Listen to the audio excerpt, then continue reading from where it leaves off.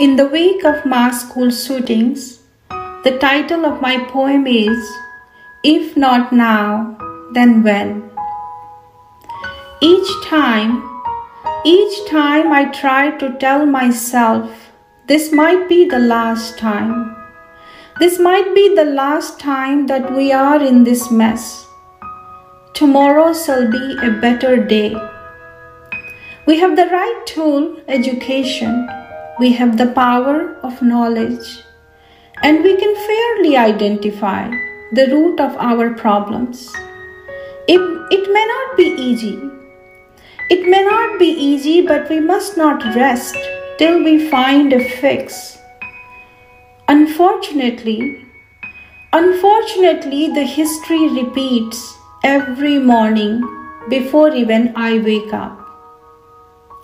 Do I not have the right education? Or I am impotent? Or I am a robot with no emotions attached? Why can't I learn a lesson and stop this carnage from happening again? Now I fear with hundreds of mass shootings. What if I get used to them? Not bothered with happenings. What if my emotions get stoned? What if, like a daily chore, I will search newspapers and patterns? Where and how is the history repeated again? What if, like a math whiz, I will analyze the records and graphs, counting the number of schools, which town this time, and how many kids got killed, young or old, or do they belong to which color and race? Where are the protests organized and prayers rendered? Now I fear for my children, for my neighbor, for my near and dear, and I fear for those whom I don't even know or care. I fear growing old in a world where are more than hugs and smiles. I count gunshots and deaths.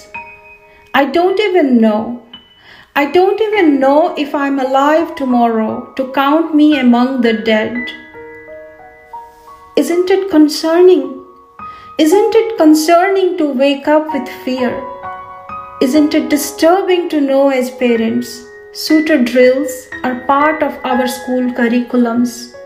Isn't it alarming to know mental illness is rising?